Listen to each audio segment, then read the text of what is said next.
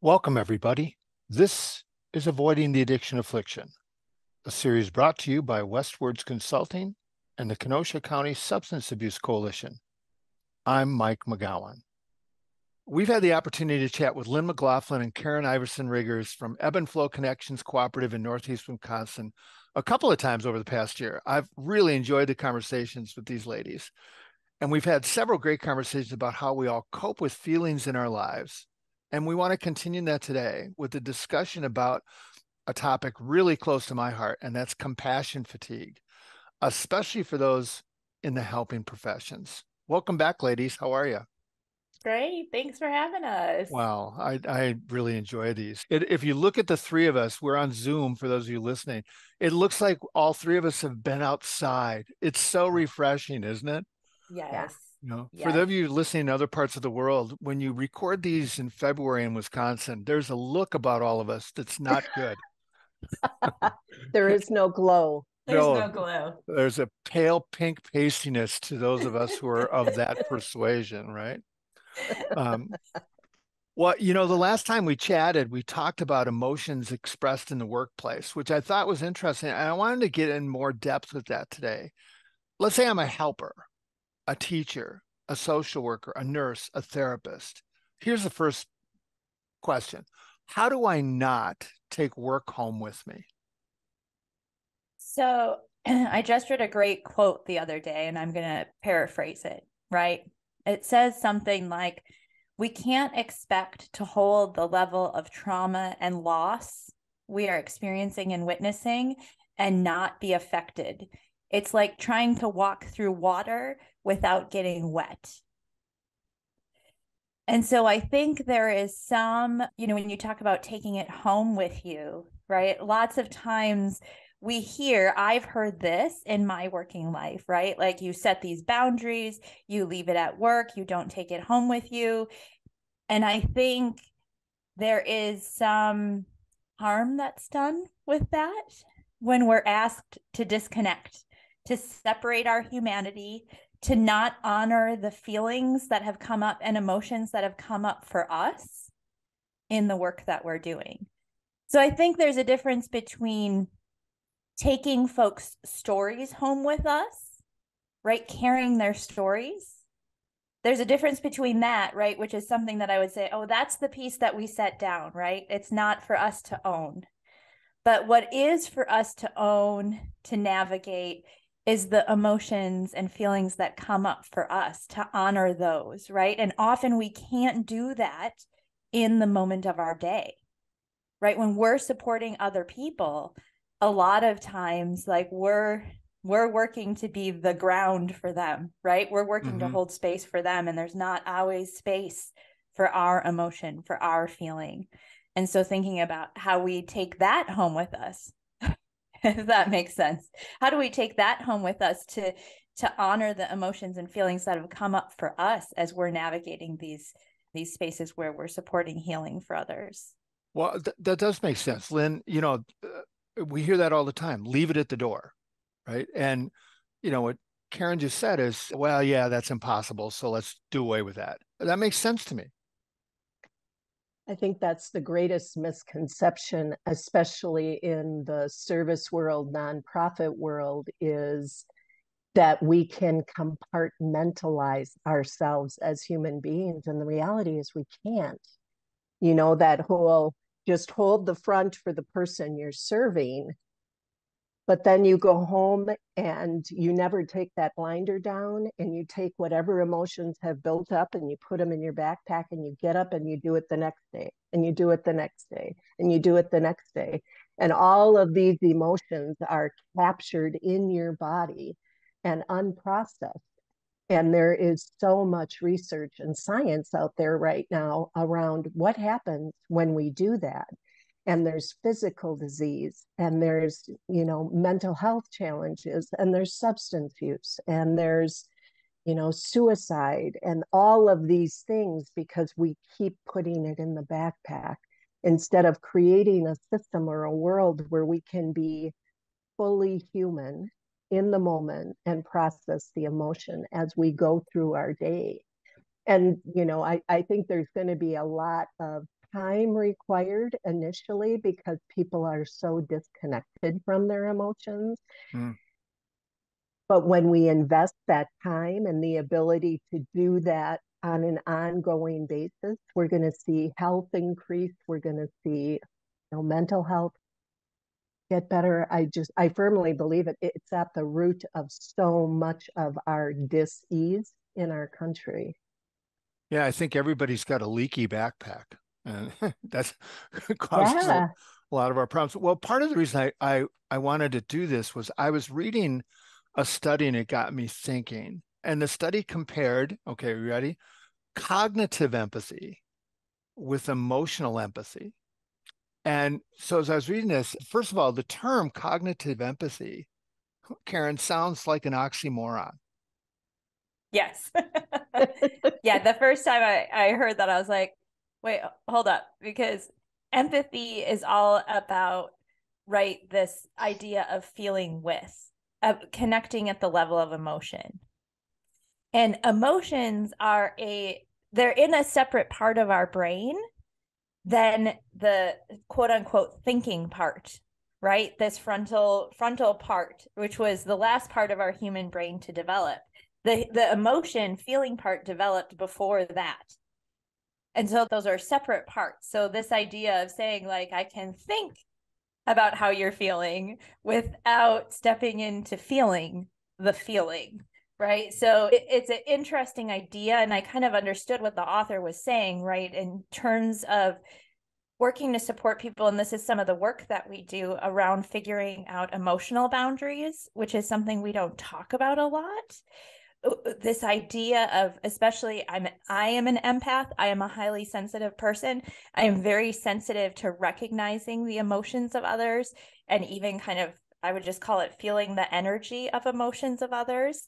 And I've had to do a lot of work, and I'm not always good at it. It's really hard in figuring out what the emotional boundaries are. And what I mean by that is, like, what's my emotion? What's your emotion? And then allowing for, like, I don't have to carry your emotion or take any, in my words, like, take any responsibility for it, right? That's yours. This is my emotion. Yeah. Well, and I think that's what we're talking about, right, Lynn? If I'm going to connect with you, I have to feel, right? Otherwise, we just have this whatever. I don't know what it would be. I think this is where helpers get into trouble in their own lives. So where is the boundary between feeling for you and internalizing your stresses and making them my own? That's the healthy part, I think, right? Right. And like Karen said, it's incredibly difficult as you're hearing stories of pain. And I think there's a real correlation between when a person is telling you a story, and let's say there's a lot of loss and grief, and they're expressing a lot of sadness, there's an opportunity to figure out what your comfort level is with that amount of loss. And if you are able to sit with them at that level of loss, it dissipates as you feel it with them. And I've experienced this. But if I'm uncomfortable sitting with anger, sitting with, deep, deep loss and sadness, I'm going to take that with me because I don't want to feel it. So if I'm able to feel it with the person when they're describing it, and I know what that emotion is, I mean, I literally can be with someone in that space, wish them the very best, like send them good juju and love, and walk away and not take it with me. And it's because of my comfort level with the level of emotion that people are expressing. Like I said, I think there is a lot of, you hear the story and you get angry about it, but you're not comfortable expressing anger. So then you put it in your backpack. Mm-hmm. It's kind of that same mindset, but it's when a person is expressing a story or emotion, what is your relationship with the emotion they're sharing?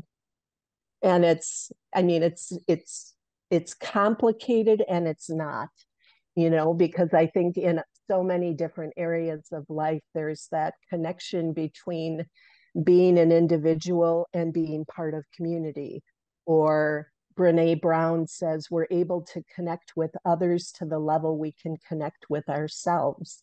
And if we're uncomfortable with what someone is sharing, we can have that emotion. But oftentimes, if we take it home, there's probably unresolved grief and anger within us as well. Mm-hmm. Karen, how do I get comfortable with it? I'm thinking, I'm thinking about when I was doing family therapy, and somebody would be sitting there and they would start to cry. And you could tell the entire family was so uncomfortable with whatever that pain was. So they would oftentimes do something to get people angry again because they were really comfortable with anger. Yeah. but they were uncomfortable with that. So how do we get comfortable with the range of different feelings that we're going to experience? Yes. Ooh, I love this question. I love this question. So when I talk about this, I can talk about it from the lens of my own personal experience. And that is that it's a practice. It is a practice. And I say that because here are the things that I want to bring to my practice. One is like a whole load of self-compassion, because I have learned about emotion in all different ways. I've learned it from my family of origin. I've learned it from my culture. I learned it in school. I learned about, I was shown or I was told explicitly what emotions were okay or not okay, right? In those contexts. And so then we start to internalize those messages, right? So, I can talk about like journey with anger, right? Which was not really shown in my house ever. My parents were very cautious about not showing that. And so then I was like, oh, we don't show anger. Like, we don't do that. Right. That's a lot of And so people. then I feel anger. That's a lot of people. When I feel anger, then there's this internalized message, like you don't get angry. And also being female identifying, right? Like women don't get angry, right? Women don't get angry. So we come to this practice, right? So we know we're carrying all of this. So we come with self-compassion around our relationship with emotion. And then the practice is sitting with the emotion. So an emotion, if we really feel it all the way through, its cycle lasts 90 seconds. And the first time I heard that, I was like, that's not possible. I have felt emotions for days. But what happens is we start to feel uncomfortable. And when we start to feel uncomfortable, we do these creative and brilliant strategies that we call emotional protective strategies. They're the things that we do so we don't feel, right? So we don't have to deal with the discomfort. We pick up our phone, right, and scroll through social media. We use sarcasm, right? We get really busy so we don't have to stop and be with ourselves. There are all sorts of things that we do. So we start to feel this emotion, we start to get uncomfortable, and then we try to avoid the emotion. But when we lean into that discomfort a little bit and just allow it and listen and feel the feeling. So a lot of the work that I've done on my journey has been a lot of therapy. And a lot of the therapy that I've done has been thinking therapy, right? Changing thoughts, which has been helpful in a lot of ways. But you can't think your way out of feelings. They have to be felt and experienced. And so this practice has been uncomfortable. It's been scary. And also so incredibly powerful, because a lot of times what happens is I'll allow some time in my day to just really check in with myself. Like, how am I feeling? And I allow for the feelings to come, and those feelings give me really amazing information about what I need. And often our feelings are expressing an unmet need. And it might be the unmet need is we need to slow down, or the unmet need is we need something to be validated, or the unmet need is we need some compassion and just like a great big hug of ourselves to say, like, I see you and I see you hurting. So those feelings often express unmet needs, but until we really like pause long enough, and I said 90 seconds, it's not long. I'm not sitting for like hours at a time. it's a couple minutes, right? That I slow down to really ask myself, how are you feeling? And then to validate whatever you're feeling is okay. Whatever you're feeling is okay. It's not right. It's not wrong. It's not good. It's not bad. It is. And it's giving me information. It's giving me information about something I need to know about myself or the world around me. Okay, so Lynn, I'm a teacher, I'm a nurse, I'm a therapist, right? And Mm-hmm.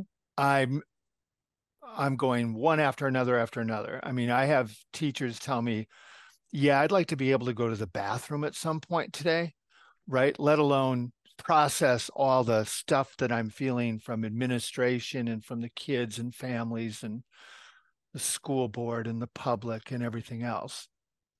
So now it's the end of my day.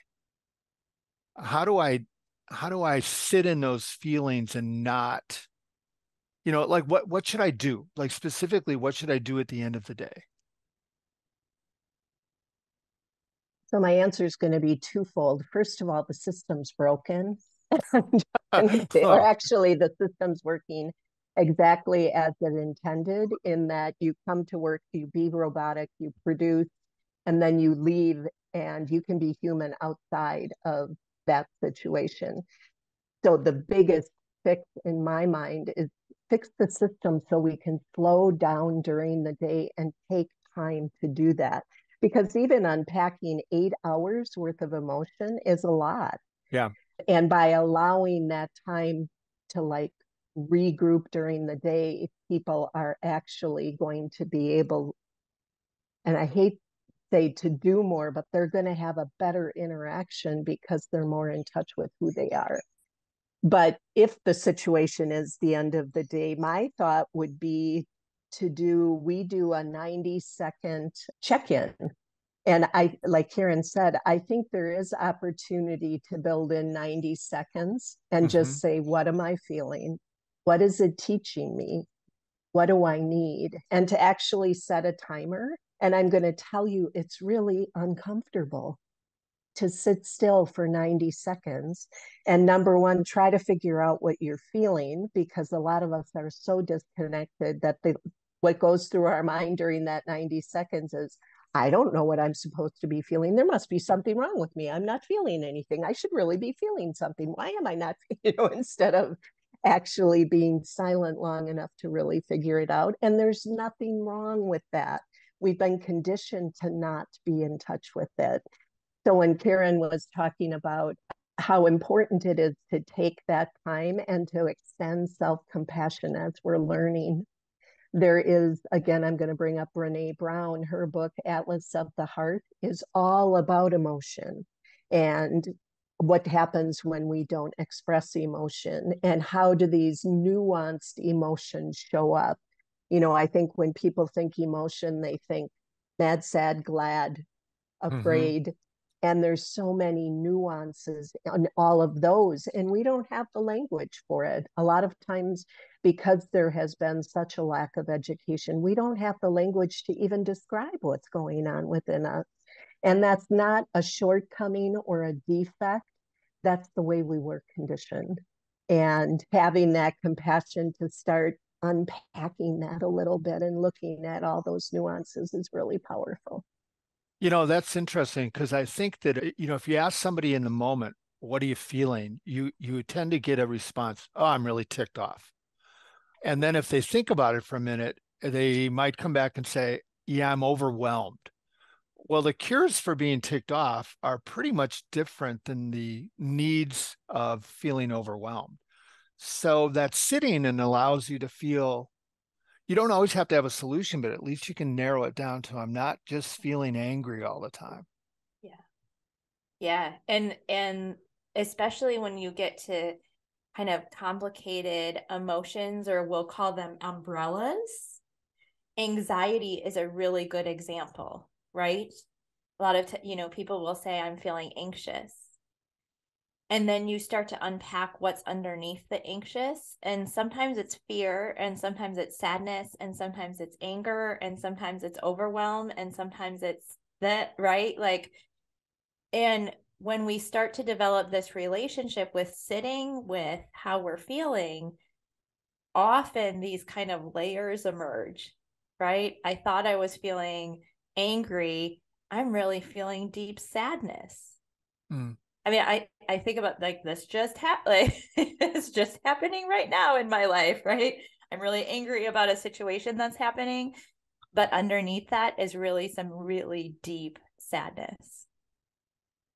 And you don't always have to have the cure right away. I don't. And often when we talk about feelings, like we talk about removing the judgment or labels around them as good or bad or right or wrong. The feeling just is.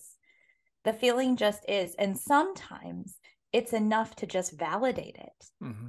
To say, like, I see you, sadness.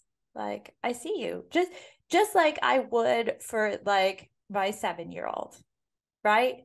When Ari's feeling sad, like I give Ari a big hug and just like sit with Ari, right?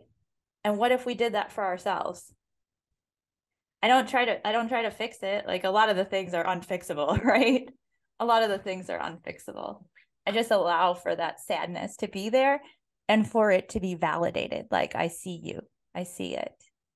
Yeah, well, popsicles help a lot. So, Oh, popsicles help. Band-Aids, magical. Yeah. yeah, in the study I was reading, the social psychology researchers described, they were talking about the emotional empathy, right? And they described it in 3 parts. First part was feeling the same emotion as the other person. I have a question about that in a minute. Second is feeling our own distress in response to their pain. And third was feeling compassion towards the other person. The first thing I thought when I read this is feeling the same emotion. Can we do that? I mean, Lynn, do I know what you're feeling? Even if I know what you're feeling, is it the same for both of us? Honestly, I don't think it matters. Oh, okay. That's good. We can Because do away with that then. as as the person is sharing a story, I'm entitled to have my own emotions, Yeah. and allowing space for that. And I think that's where it gets hard, is when we're told you are here for the other person and basically you don't exist. You are just here for them. And I think that's where it can get really, really hard keeping our emotions at bay. We need to allow for that. I thought it was interesting, the feeling the distress. I would bet there's another label for that emotion, like either you're feeling deep sadness with them, or fear, or anger, or distress is an interesting word. I was trying to like embody distress, and there's another emotional label for that. And that's where you don't have to know the feeling that I have. Like, you might not know the depth of sadness that I'm feeling, but you're empathetically, you're going to feel some level of sadness. And that's, I don't know how to describe it other than so much of it is intuitive. And as we have more years on this earth, my breadth of experiences and the emotion attached to them, the empathy comes in. But even that's not really true, because kids have an incredible amount of empathy for people.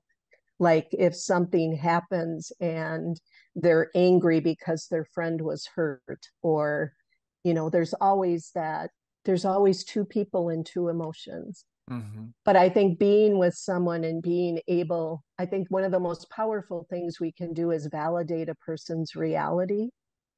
And if they're expressing something and it's bringing up anger in them, it's to validate what they're expressing and the anger they're expressing, and telling them, I see you, I hear you, I believe you, and not necessarily taking on the emotion. But I will definitely have emotion about what story the person is sharing. Well, and I think that second one, you hit on it, that distress one, Karen, that's the burnout, compassion fatigue one, right? is it's hard. You got to know the warning signs to your own whirlpool. Is that Yeah. all right to say? Yeah. Yeah, absolutely. Absolutely. And I think often one of those signs is disconnection, right? Everyone that I've ever met who has gone into a helping profession goes in because they want to work with their hearts. They deeply, deeply care about other people, right? We all wouldn't do this work if we didn't, because you you're not going to get rich doing it, right? Like the motivation is right that we want to be there for other people and we want to support other people. And so we walk in with this, I would say, like big, bold vision of what it's going to look like. And then we experience the reality, right? Of working within really difficult circumstances with limited resources, with problems that are just sticky, for lack of a better word, right? Like these problems that are stacked on top of problems where we feel like we can't do anything about it, right? I'm describing like all these conditions that we're in. And then, of course, we're going to feel overwhelmed. And of course, we're going to feel angry. We're going to feel all of these things. And so often there is this kind of like curve that happens, right? We're feeling all of these things. It's too much. So we just like shut that down and disconnect. And I think that's when we often see compassion fatigue and burnout showing up. And we show up, we're not patient, we take it out on other people, we blame other people, we disconnect in other ways, whether that is using substances or like diving in, deep to like social media addiction, or there's all sorts of things, right, that happens for folks. And I would say, what is the key? What is it that happens? It's disconnection. It's disconnection because it feels like it's too much. Yeah. And so when we talk about compassion fatigue and burnout in this work, we talk about leaning into connection, leaning into connection with ourselves. Well, and those around us, Lynn, right, who are healthy. I mean, given, I see all these TikTok videos or YouTube videos where people quit. That's the reaction because the system is broken. And you just said, yeah, the system's broken. So given the fact that a lot of us, if nurses are listening to this, I know what they're thinking because I've worked in a hospital. They're overwhelmed. They're understaffed. They're being asked to do more and more all the time. Teachers, same deal. Therapists are booked wall to wall right now. So the system isn't healthy. Is that right? That's all right to say. So when you lean into yourself, you also have to find some kind of a support system, I would think. Absolutely. And a support system that sees you, hears you, values you without trying to fix you, without trying to put a measurement to the level of whatever, whether it's minimizing or invalidating or dismissing what you're saying, recognizing that it's real for you, no matter what it is, and really see and hear that person exactly as they are.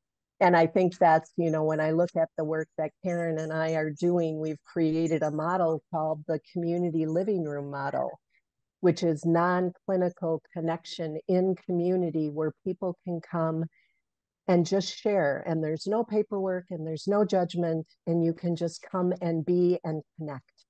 And that's it. And that's it. And yet it's huge. We've got listeners that just listen.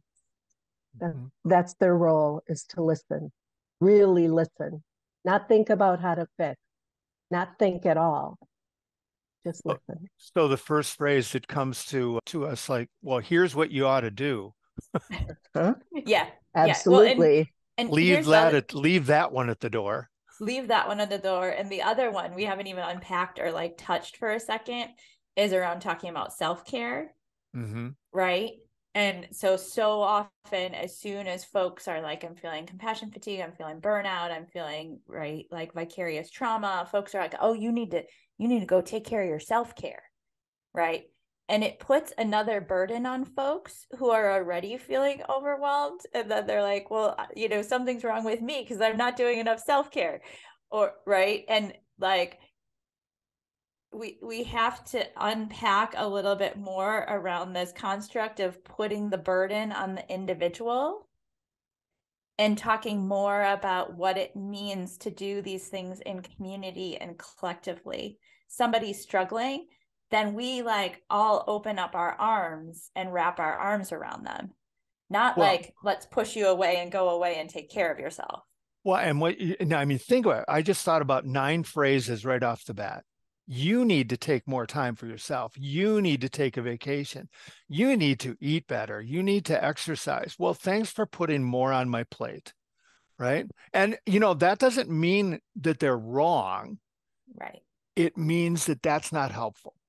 Right. Or that those things aren't important. Those things are important, right? That's not what I'm saying. Self-care is super important. What I'm saying is about the messaging around it that we then send to people when they're struggling, which is like, it's your fault and you're doing it wrong, or you're not doing enough of it. And what we're talking about when we're in the face of compassion fatigue and burnout is seeing people, hearing them, validating what it is they're feeling, and valuing them just as they are. Like, you are enough just as you are. So that's the shift. Yeah. And Lynn, also honoring their struggle. Absolutely. Absolutely.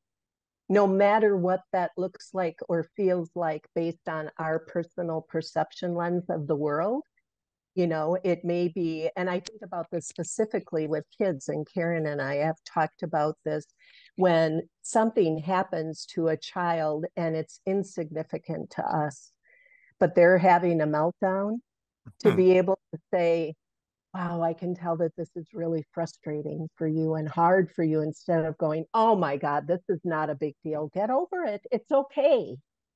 For that child, it's not okay. And it's their first time experiencing something. And I think there are a lot, we forget about that, especially in adulthood when we have life experience, that a lot of times they're first time learners. And that can happen with adults too, where they've never experienced something, or something is significantly hard for them. And we're like, oh my God, it's not a big deal. It is. And we need to honor the way the person is experiencing it. Well, wrapping a bow around this, a while back now, I had the duty, we had a sick pet and it wasn't going to get better. And it became my job to put it down, and took it to the vet, and I'm by myself, right? Go into the room, do whatever, and as the very nice people there, and they were terrific, do their thing, I just let go and I was just weeping. They were great. They hugged me, they patted me on the back, and they're like, we know that this is hard. Having a pet is really, they were going off on this. I'm like, you could have stopped at the hug, because what they didn't get was it wasn't about the pet. It was about everything else in the last couple of years that I had also experienced. My mom had passed away, and several other losses. And all of a sudden, I'm in this stupid little room, and all of those losses hit me in the forehead, right? Had nothing to do with the cat, had to do with everything else. And so I guess, I did what you suggested. I sat in my car like an idiot, or maybe it's not an idiot. All right. I shouldn't say that, right? And I just sat there, not for 90 seconds. I think I gave myself about 6 minutes, and then felt composed enough to go home, where I found that they had went to the shelter and got a new cat. So thank you very much. That did not cure the problem at all, right? Anyway, sorry if that's obtuse, but no, it was really helpful. Like, that's a really helpful story to share, because you brought something up, like, we don't know. Right. I don't Right. know. I Correct. don't know. When you're talking about something that you're going through, it could be this moment, or it could be all of these other things that you're carrying with you too. We Well, don't know. Yeah. and And we walking don't know in what, there, yeah. I didn't realize that it would hit me. So I Yes. thought I was doing a nice thing, right? Yeah. And so sometimes all these feelings come at you. I can be teaching in the middle of a class and all of a sudden have a panic attack. And I don't know where, I didn't anticipate that. Yes. Or, think about my own relationship as I go from room to room and patient to patient, right? Yeah. A lot of it. Well, you ladies always bring things up that make me go, okay, we need another part. So I just wrote down self-care. Can we do another one? Oh, cool. Can we do that? Yes, please. All right. All right. Oh, That's yes, a we can. favorite. Uh-huh. Right. That's a favorite. Okay. Well, look forward to that coming up, folks, in another few weeks. Thanks again. You know how this goes. There are links to Ebb and Flow Connection and these ladies on the end of the podcast here. And we really enjoy these conversations. Thanks so much for having them. And for those of you listening, listen in next time. You never know what we're going to get into.